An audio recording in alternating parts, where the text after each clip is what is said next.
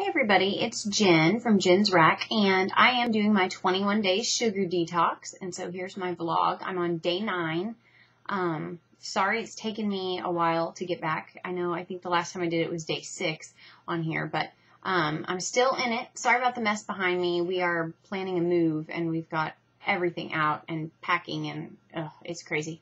Anyway, in other news this week, Charlie here, who is 9 months today, he had, or actually tomorrow, I don't know why I think it's tomorrow already. Anyway, he will be 9 months tomorrow. He started feeling bad on Sunday. I mean, you've seen it in some of the vlogs. And there's his little cough. And so I had well checks for 2 of the kids on Wednesday. So I took him along and got him a sick visit. And apparently he has RSV.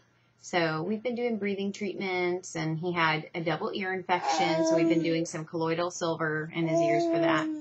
And he was vomiting with the coughs. So anyway, luckily the puking has stopped. I'm happy about that. So I haven't really gotten a lot of sleep the last several days. And I think normally I would have been very mean, like the mean mama bear screaming at everybody all the time. But I think that I've gotten a little bit better with that. And I think part of it has to do with the diet, honestly, because I don't have the peaks and valleys and, whatever, of having too many carbs all the time, like a sugar load constantly. So I think that that's definitely been helping.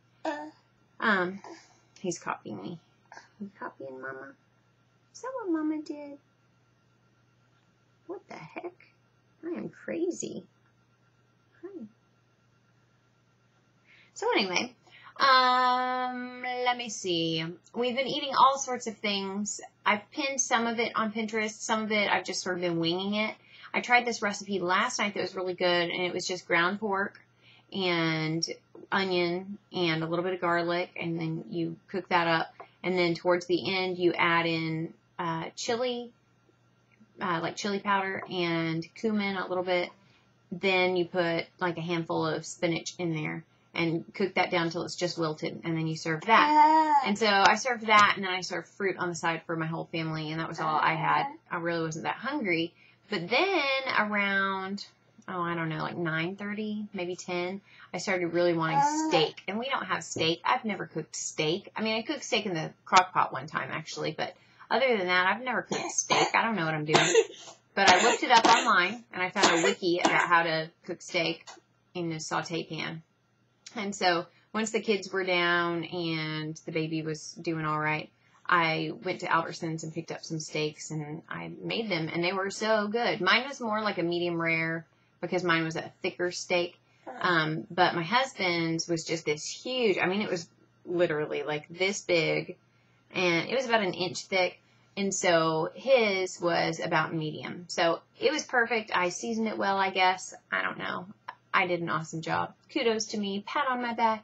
But it really helped having that steak. It felt so good to eat that. Oh, I was loving it. I love steak. Now that I know it's not so scary to cook, I'll have to just do it more often.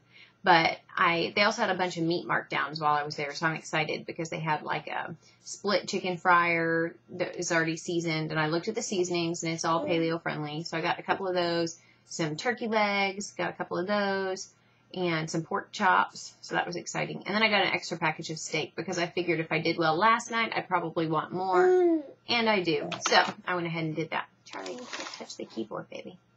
So far, so good. I am wishing that I could have sweets. Today I made some paleo pancakes, which are the vanilla pancakes, if you look on my recipes, and they were good, but they were kind of like, like you want something with it. Like I wish I had syrup, or I wish I had honey. What I did do was I made the pancakes. I just had one pancake. There really was. I doubled the batch, but there was only enough for Ross to have 3, me to have 1, and each of the kids to have 2. So next time I'll have to triple the recipe so I can have extras, or maybe even quadruple it so I can have some to put up for future meals. Son, we're going to make everybody dizzy. You're going to make everybody dizzy. Anyway, but what I did do was I put some butter on top and some mashed banana.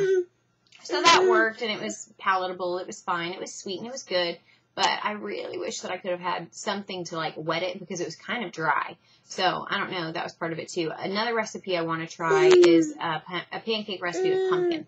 So I'll have to try that. I'm thinking that will probably be a little more moist coming out, so I won't crave something with it quite so much. Other than that, everything's been fine. So far so good. I haven't really had any symptoms or anything.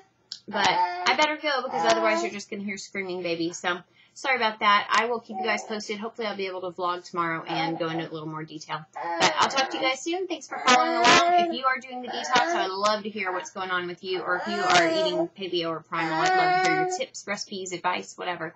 So I'll talk to you guys later. Bye.